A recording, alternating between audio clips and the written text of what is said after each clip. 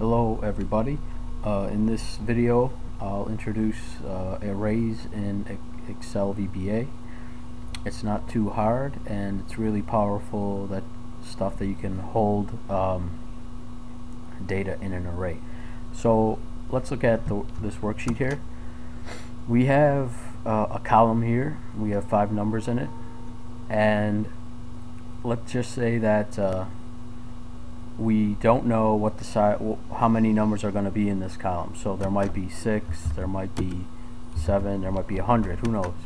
And what we want to do is take this column of numbers and hold it in an array, put it in an array, and then put it back on this worksheet here in column B. So this is just an example of using an array and filling an array and then getting the elements from an array. And all an array is a structure that holds elements that can be integers, that can be strings. You can have an array of anything, really. You can have a one-dimensional array, which is what this is going to be, and if you know the size, it's called a static array. If you don't know the size, it's called a dynamic array. So this is a dynamic array because we don't know the size of the array. You could have a two-dimensional array, which would have more columns, but I'll put a video on that later. So let's look how we fill this array. So first thing I did was I created a subroutine called make array. I declared an array here called my array. Since I don't know the size, I don't put the size in here. If I knew the size was 100, I would put 100 here. And what kind of array is it? It's going to be integer. If you had an array of strings or words, you would put as string, but this is going to be all numbers. Then I declared a variable called index, xrow, and the size. Index is the position of the array, the position of the element in the array. And what's important to know is that arrays in VBA have an index, a base index of 0. So if you have 5 elements in your array, the size of your array is going to be 4 and the base index is going to be 0. So it would go from position 0, position 1, 2, 3, 4. That's 5 elements. So that's important, is that the index starts out as 0. Okay, so now I want to loop through this column, so I'm going to need an xrow variable to increase the row, and then I'm going to also need to increase the size of the array because I don't know the size of the array, and I want to increase it just by 1 after every time I put a variable, an element in the array.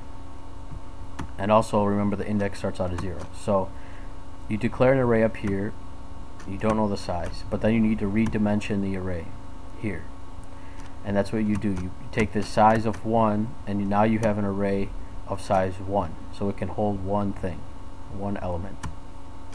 So now let's step through this, and I have a do loop here that's going to loop down column A until it reaches a blank cell, and it'll have all the elements, it'll put all the elements in the array, so it's going to fill the array. So how does it do that? Well, here I select the cell, which I selected this cell here. Now I want to put that value, I'm going to put the value here into the array. So remember, index is 0, so this value is going to go into my array index 0.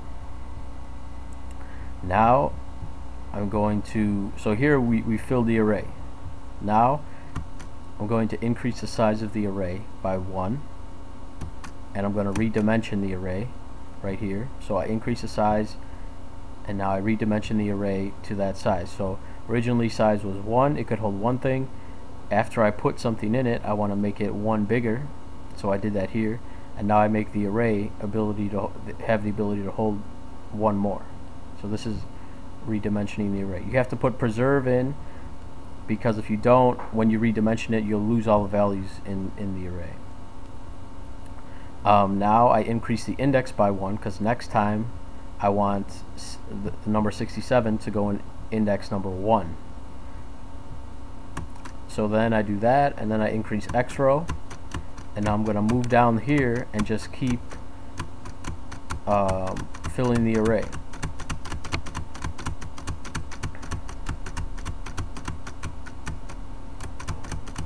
So I fill the array. Now what I want to do in column B is print the array. So I make x row 1 and index 0, and index is 0 because I want to print the array from number 2. So number 2 is in index 0, so I'm going to print 2 right here in cell B1. And how do I do that? I do another loop that is going to go until size equals 1. So originally size started out at 0, or size started out at 1, and then size was 1, 2, 3, 4, 5, 6, and in here size is incremented, but it falls out of loop. So size is 7 right now.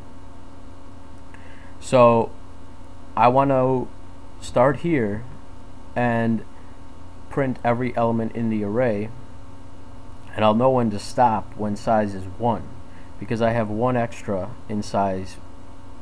Size is 1 more than I need it to be. So instead of size equals 0 here, I make size equals 1. If you change this to 0, you'll see what I mean, but just remember that this is how you would do it. So now that I want to loop until size is 1. Right now size is 7.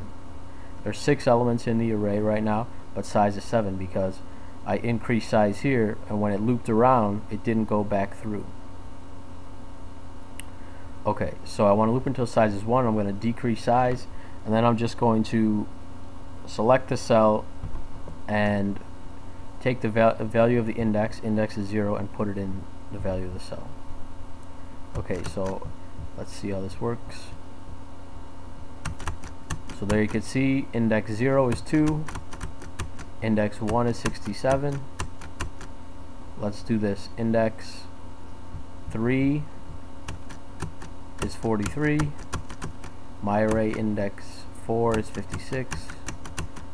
My array index 5 is 89, and my array index 6 is 78. And now it'll fall out of here because size is 1, and you can see it's going to end the sub. So that's basically it. Mess around with it because arrays are very useful, and they're going to help you out a lot. Just managing data and comparing things, looping through arrays is a good thing. So if you have any questions,